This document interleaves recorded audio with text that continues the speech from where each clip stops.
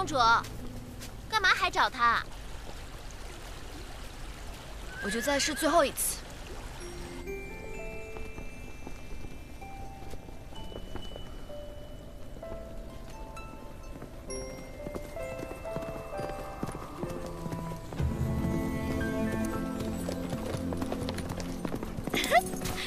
师傅，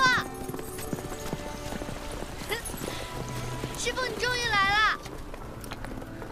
我当然要来了。怎么了？出什么事了？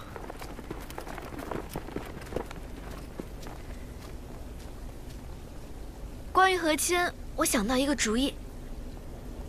什么主意？你看啊，我如果已经跟别人定了亲，就不能再去和亲了，也就没有李朝太子什么事儿了。所以呢？所以，我想让师傅跟我定亲，这样我就不用被逼去李朝和亲了。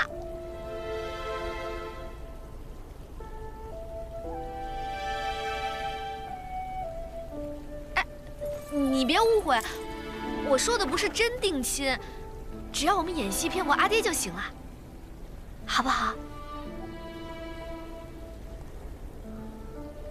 哦。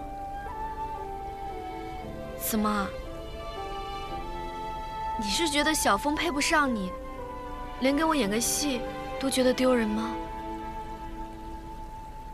不是。那是为什么？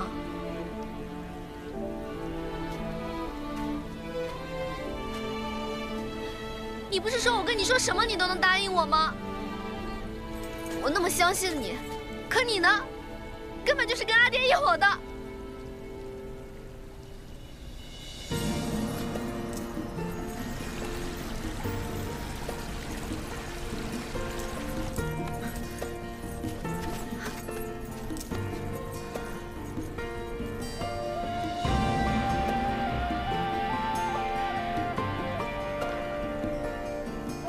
小枫，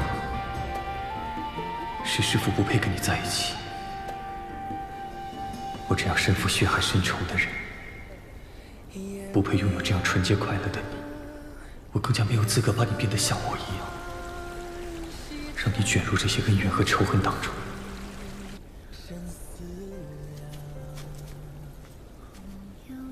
小枫，其实师父已经为你找到了全天下最好的男子了。全天下最好的男子。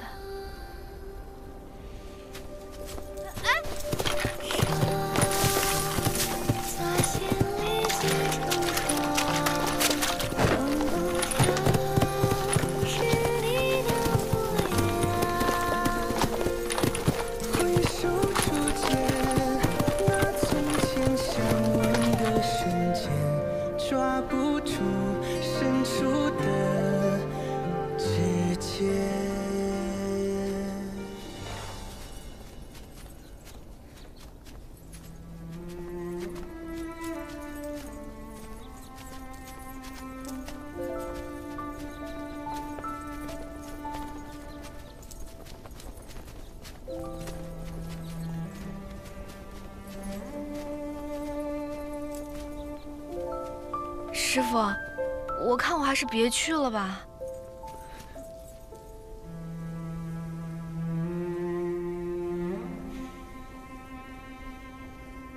去吧。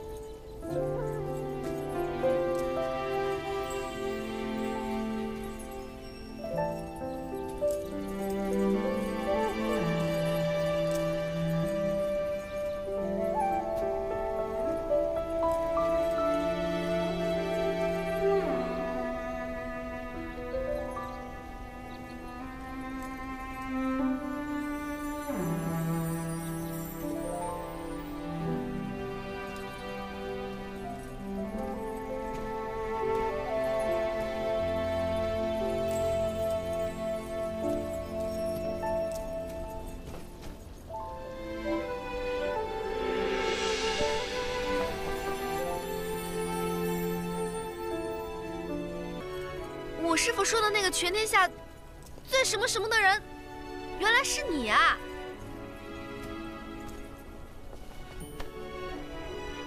你伤好了？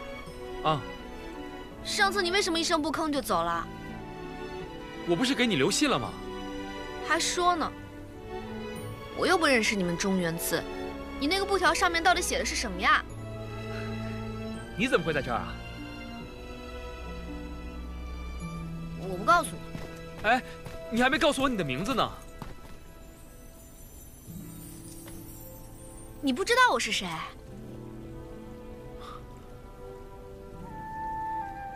我是西周九公主，我父王是西周的国主，我母亲是单吃王的女儿，我阿翁是单吃最厉害的铁达尔王。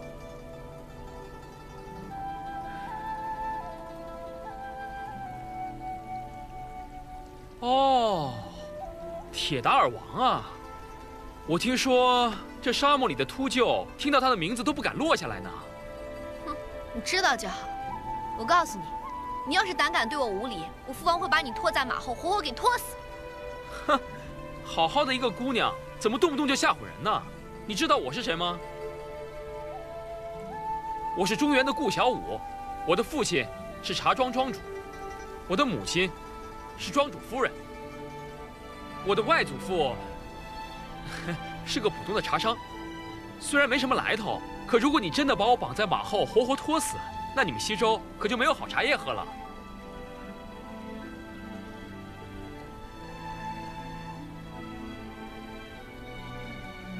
没想到啊，这顾剑给我介绍的天底下最好的女子，竟然是西周的九公主啊！你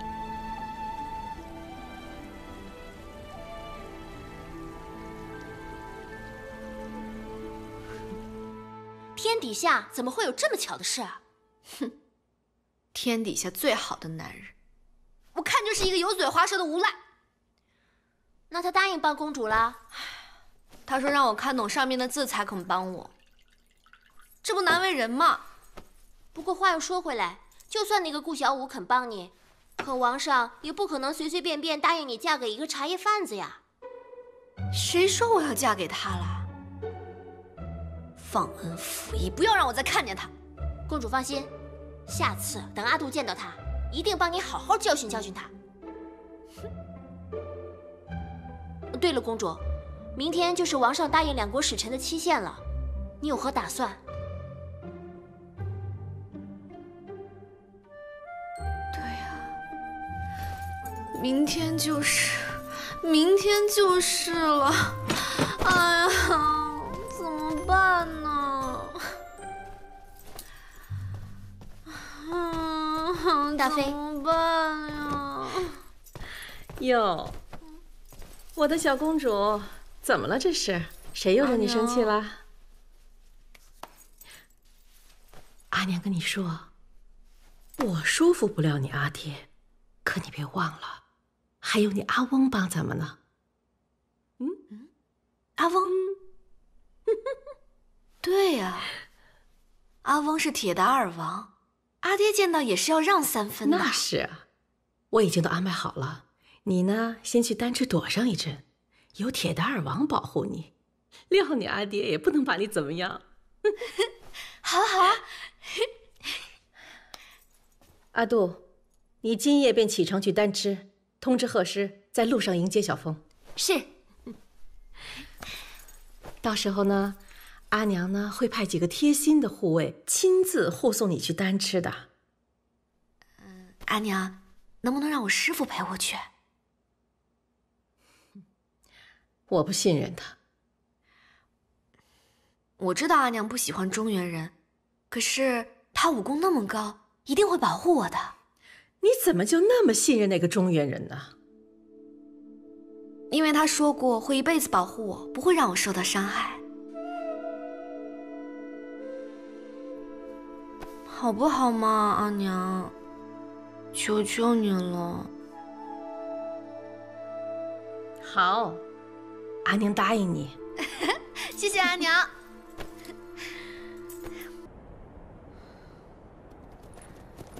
撤！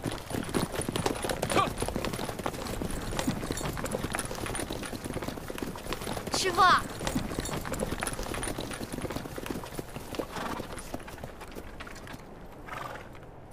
他怎么来了？表哥让我来的。小五是我远房的表弟，一直在西境犯查，所以对地形比较熟悉。况且，此次出行比较凶险，多个人多份照顾嘛。哼，你看他那样弱不禁风的，不会给我们添麻烦吧？表哥，你知道这北面山上的熊瞎子，还有这沙漠里的食人蜥最喜欢吃什么吗？他们最喜欢吃那种牙尖嘴利、细皮嫩肉的小姑娘。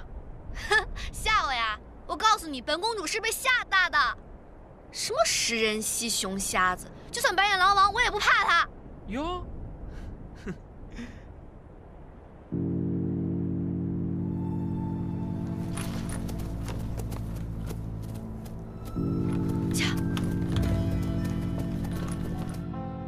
明远公主并天。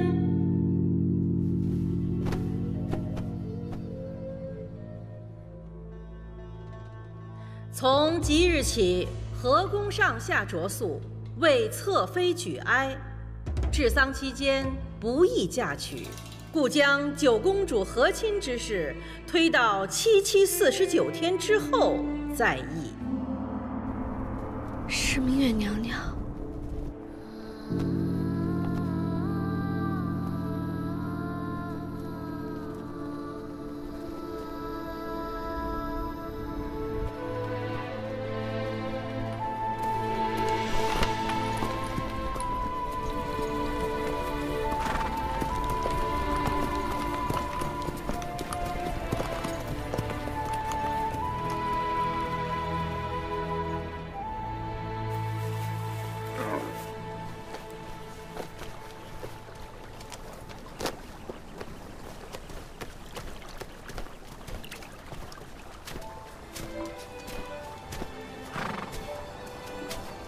师傅，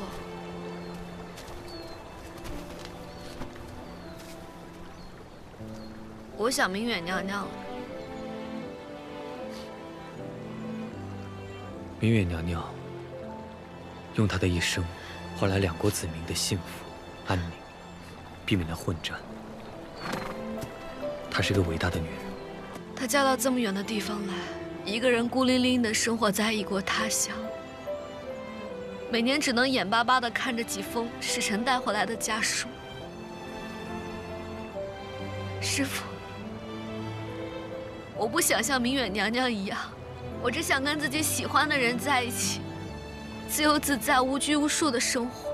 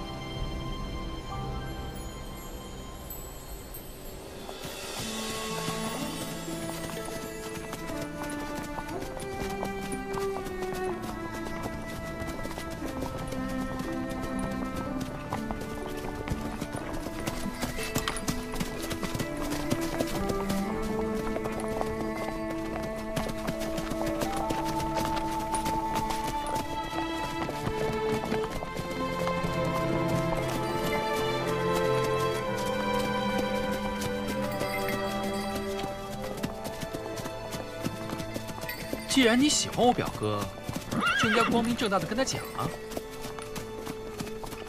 谁说我喜欢他？眼睛都看直了，还说不喜欢？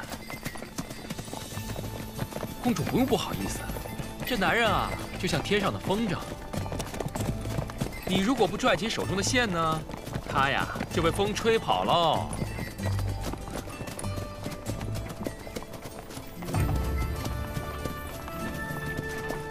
可是我不知道，他是不是喜欢我呀？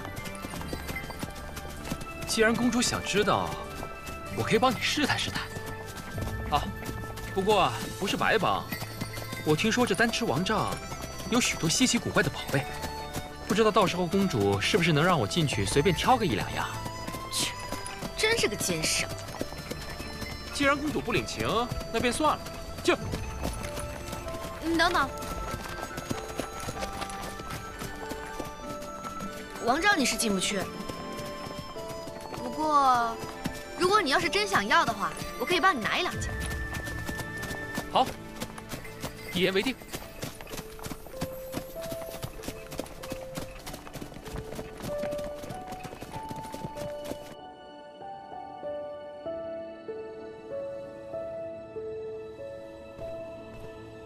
少爷好，少爷，少爷。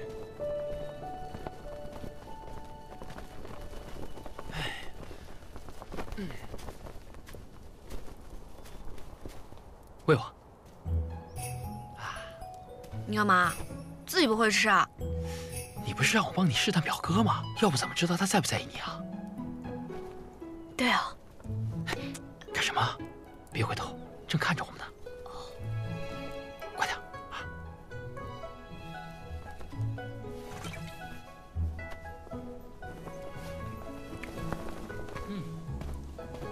公子，吃一点吧。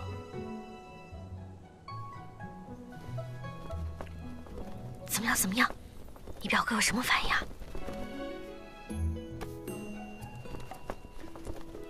好像没什么反应啊。要不再喂我一口？啊？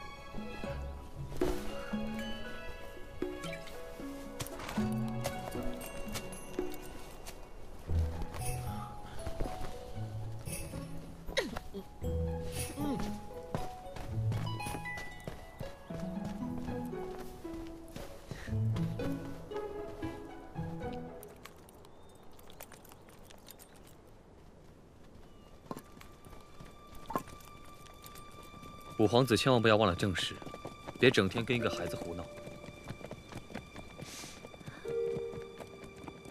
所以，小枫在你眼里只是一个孩子，而不是一个女人喽？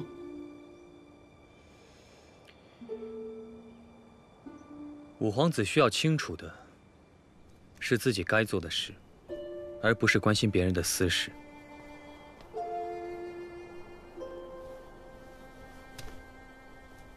要想找到王章，我必须要取得他的信任。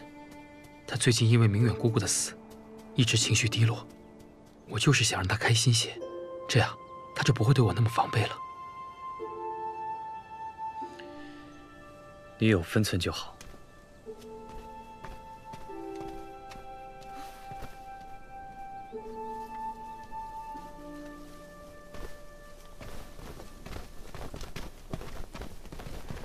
顾小五，我师父刚刚跟你说什么呀？